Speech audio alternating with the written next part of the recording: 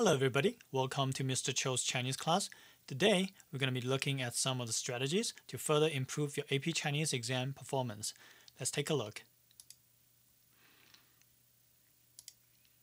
So the main topic of today's video is using Chinese 成语 in your culture presentation. And first of all, we're going to be talking about what is 成语. 成语是什么? 成语 mostly consists of 4 characters, and many of them have a moral in them, or they are biased, meaning they have an opinion. They are either used to describe something good or something that is bad. So that is something you should be careful when you're using 成语. Many 成语 are direct references from Asian literatures, like poems, prose, essays, etc.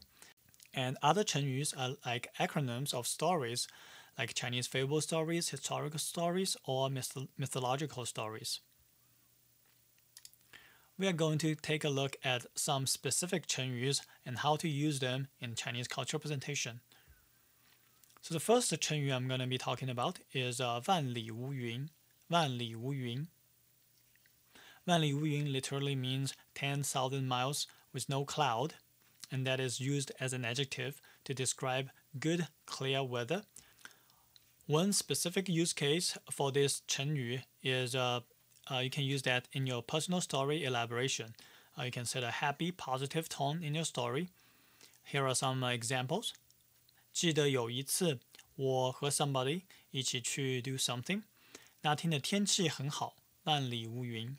You can use that to start your story. Second example is 上次我做 something 的时候是在万里无云的一天. So you can also use that to start your story, whichever one you feel more comfortable with. What if you want to set up the tune of the story a little bit differently? So we have the second idiom for you guys to use, which is 倾盆大雨. 倾盆大雨. 倾盆大雨 literally means big rain, like pouring from a basin. And it can be used as a noun phrase to describe bad raining weather. Because it is a noun phrase, so you need to use that together with a verb.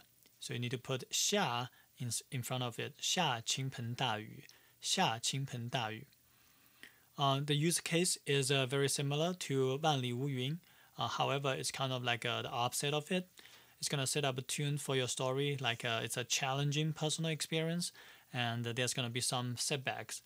But the benefit of that is that your story can be how you overcome those challenges or setbacks.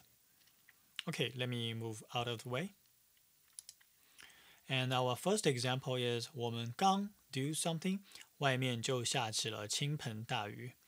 So it can be in the story like you and your friends were planting trees, and then after you finished planting the trees, it was raining, and even though you guys got wet, you still feel like you were very happy. 我们刚种完树，外面就下起了倾盆大雨。虽然大家都淋湿了，但是我们还是觉得很开心，因为我们为保护环境出了一份力。Something like that. Second example we have is 虽然那天下着倾盆大雨，但我们还是很开心，因为种树很有意义。For example. So these are the two Chinese idioms, 成语, we can use to talk about weathers. So 成语 for weather is very useful. You can just throw them in any story that fits your narration.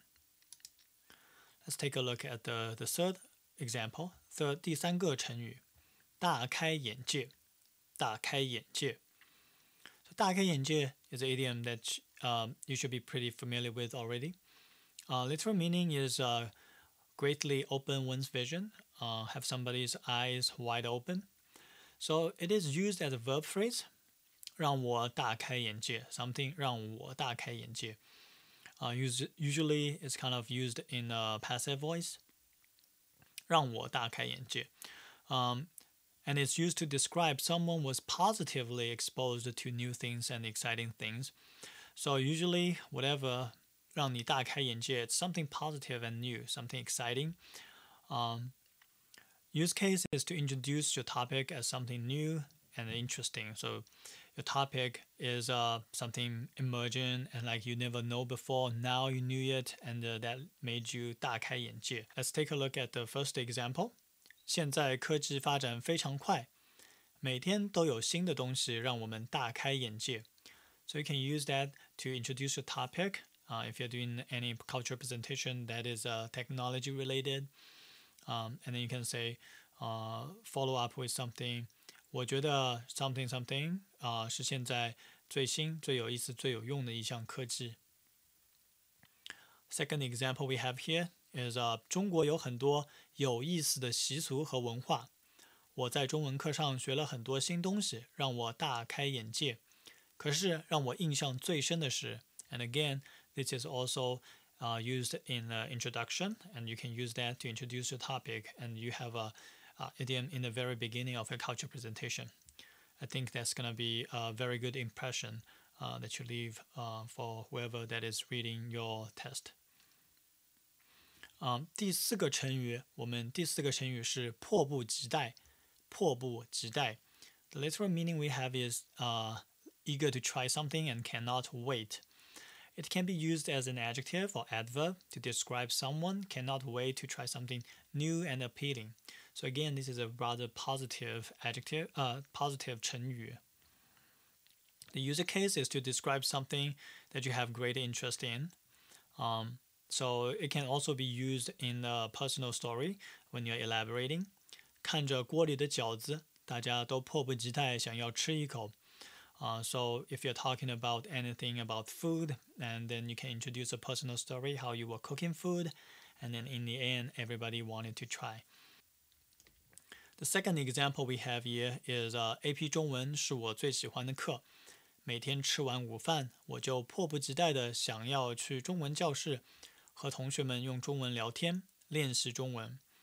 So if your culture presentation is talking about the significance of learning the language, then you can definitely use your personal experience and use 迫不及待 in this case to talk about how much you like to learn a new language. Can be fictional, right? The fifth and the last idiom that I'm gonna introduce today is 各种各样。各种各样. It is also a pretty basic idiom. I think most people should know that. So it means having a great variety of something.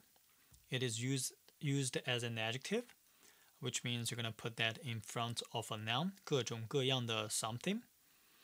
You use that to describe there is a great variety of appealing things. So it's a positive idiom, and it's usually used to describe something, have a good variety of something that is good. And for the use case, there is a great application in introduction or conclusion, just in a general introduction. For example, 中国有各种各样的美食，有机会的话我都想试一下。可是现在我最想吃的是 something something, and that can be your topic of the culture presentation. If it's not about food, if it's about the specific customs, 在中文课上我学了各种各样的中国习俗和文化。If they ask you to talk about minority, 在中文课上我学了各种各样的中国少数民族的习俗和文化 etc. So it's pretty useful, and you can put that into the conclusion as well if you haven't used that already in the introduction. Okay, these are the 5 idioms that I'm gonna be covering in today's video. I do have some bonus idioms. 一心一意, which means doing something very focused. It can be used as an adverb. 他在一心一意的看书.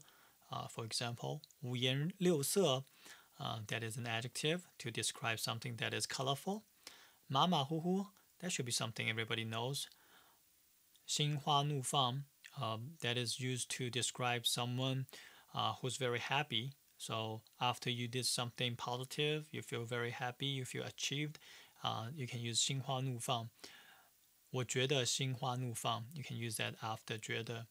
And last one, 半途而废, that is used as a verb phrase, usually used in negation. 你不能这样半途而废. So if you have a setup in your personal story, and you can say something like that. 虽然很难，但是我觉得不应该半途而废，所以我要坚持下去。Something like that. Alright, so this is all I have for you guys today. I hope it's gonna be helpful for your AP exam. And here's a link for the Chinese cheat sheet again. Please use that. Get familiar with that. Even if you're not allowed to use printed sheet during the exam, you can still use similar format on a blank piece of paper. I'm pretty sure they will allow you to use a scrap paper for writing some notes down. And most importantly, during that time is to get your thoughts organized.